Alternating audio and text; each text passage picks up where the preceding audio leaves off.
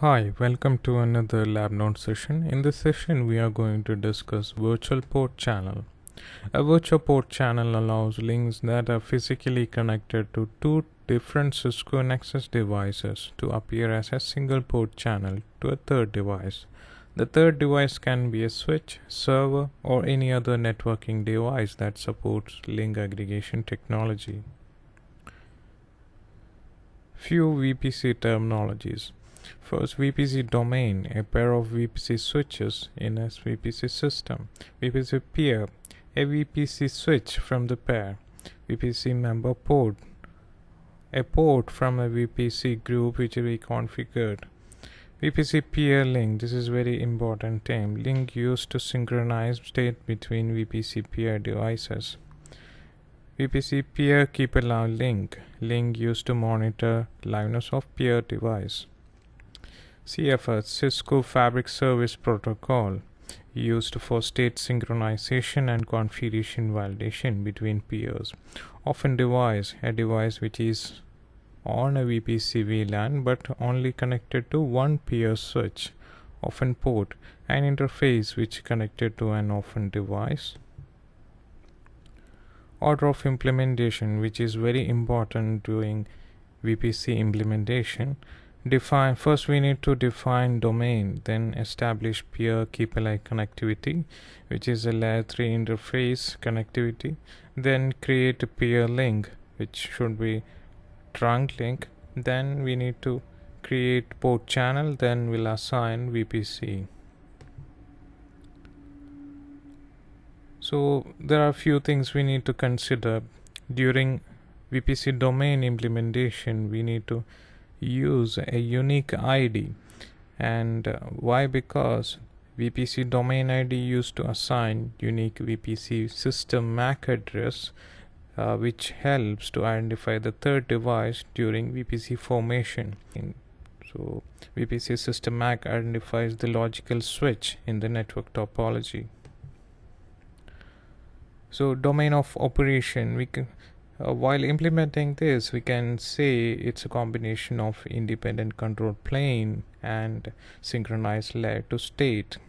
Why? Because once we implement VPC, we have independent control plane for peers, but we have synchronized layer to state. VPC roles. VPC primary switch selection is based on a rule priority. Lower priority wins. If ties, lower system MAC wins. Role is non-preemptive. VPC role defines which of the two VPC peer processed BPD use. So this is very important when we consider the VPC role. The operational role is matters. The configured role, it may change. Peer link must be a trunk link, and at least we need to connect 10G interface. Peer link must be a point-to-point link.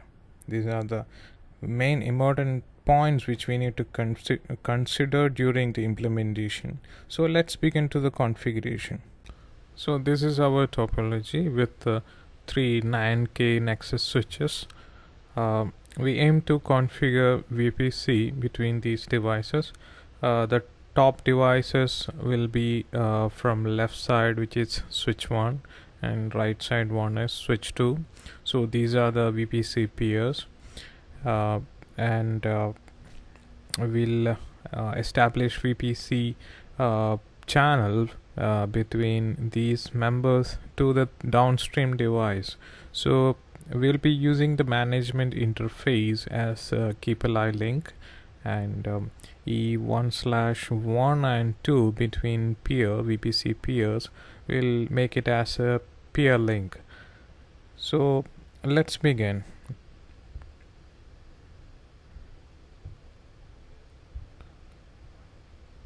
Let's go to switch 1. First we need to enable feature VPC and LACP.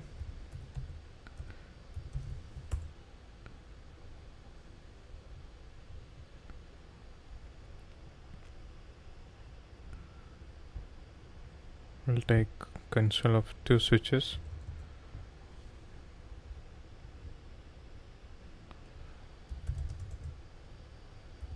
Feature VPC and feature LSCP on peer switch.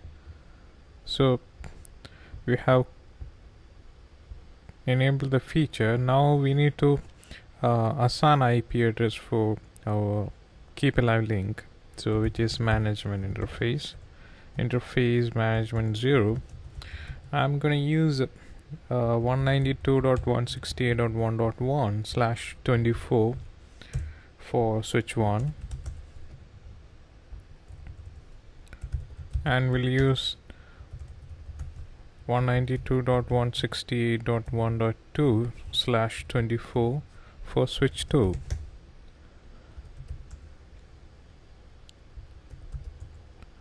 Now we need to create domain, VPC domain. So VPC domain 1. Now we need to configure the keep alive link. So the command is peer keep alive destination, and which is the destination address 192.168.1.2 is my peer, and I'm sourcing from 192.168.1.1, and which is a VR of management. So without that it will not reach, because management it has management VRF configured. So let's create a domain, VPC domain 1, and we need to mention the same peer keep alive, and we are telling the destination is 192.168.1.1, which is my peer, and I'm sourcing from 192.168.1.2, and which is under VRF management. So either we can use the same default management VRF, or we can create a new VRF and assign the interface which we prefer. So it doesn't mandatory that we need to use management interface for the peer link. Can use any other device, but convenient, it's based on our decision actually. So we have keep alive link ready. Now let's make the peer link. So for that I prefer 1/1 and 2. We'll use channel group 1 mode active, interface port channel 1. It must be a trunk port.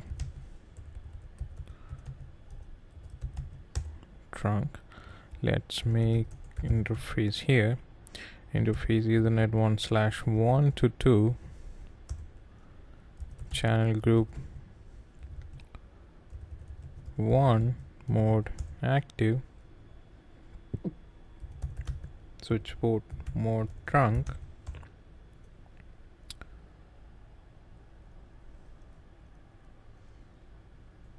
Okay, let's go to port channel 1, switch port mode trunk. Now we need to tell that it's a peer link. So it's a VPC, we have option saying peer link, so let's enable that. So before that I would like to show you something. Show VPC, it says peer link is down, but peer is alive, so which means the reachability is there, but peer link is down since we have not enabled peer link. So here also we need to say VPC peer link. So now let's see the difference, what is going to happen in the show output.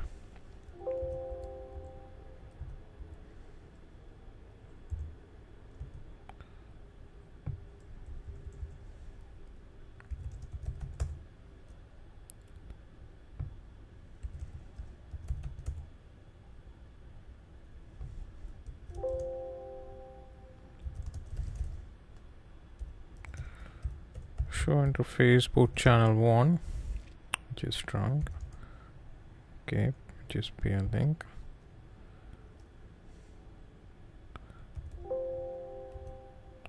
Show VPC.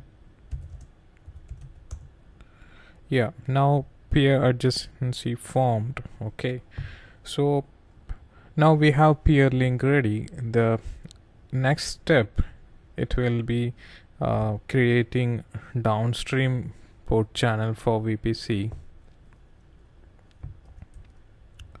So our downstream link is Ethernet 1/3. So interface Ethernet 1/3 channel group. I'm saying 100 mode active. So from this switch we enabled like a primary. It is primary.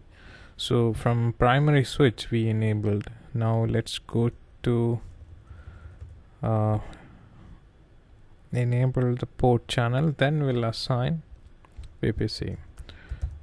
Let's create a port channel. Interface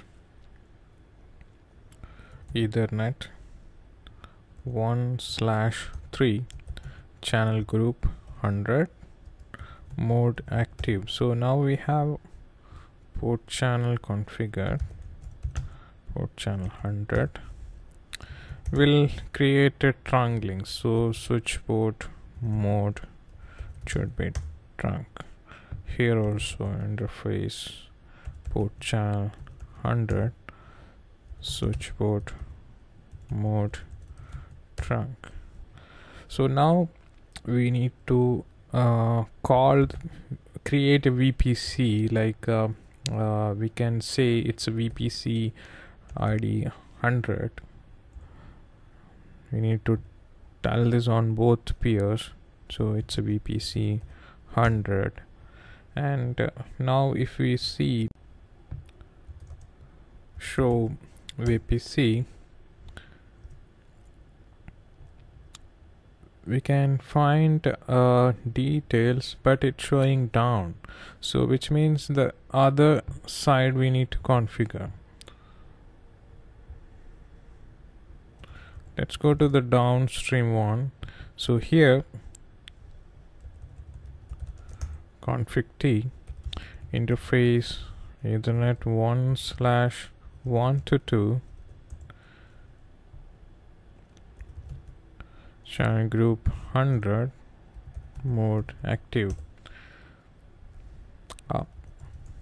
I need to enable LSCP.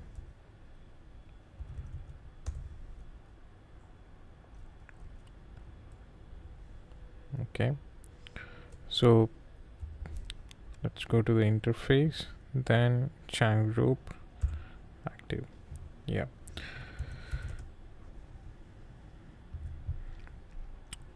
show port channel summary.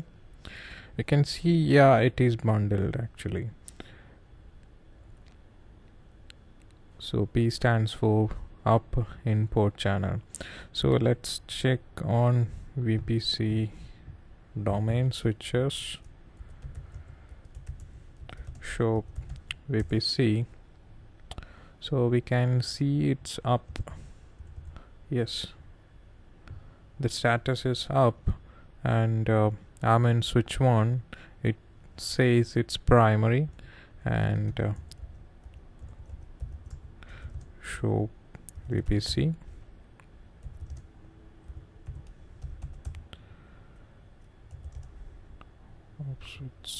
Switch 3.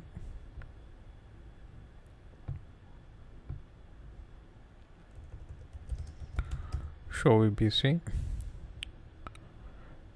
It says it's up, and we can use show VPC role command also. So here it says it's secondary. It says this is my VPC system MAC, and this is the priority. So these are the information we need to know while configuring VPC, and moreover, the order of implementation is very important, otherwise it may not come up, but if we troubleshoot, we can bring up. And other important thing, we need to know the failure scenarios. So these are the main things, and I hope you have understood the implementation, and I would like to thank you for watching.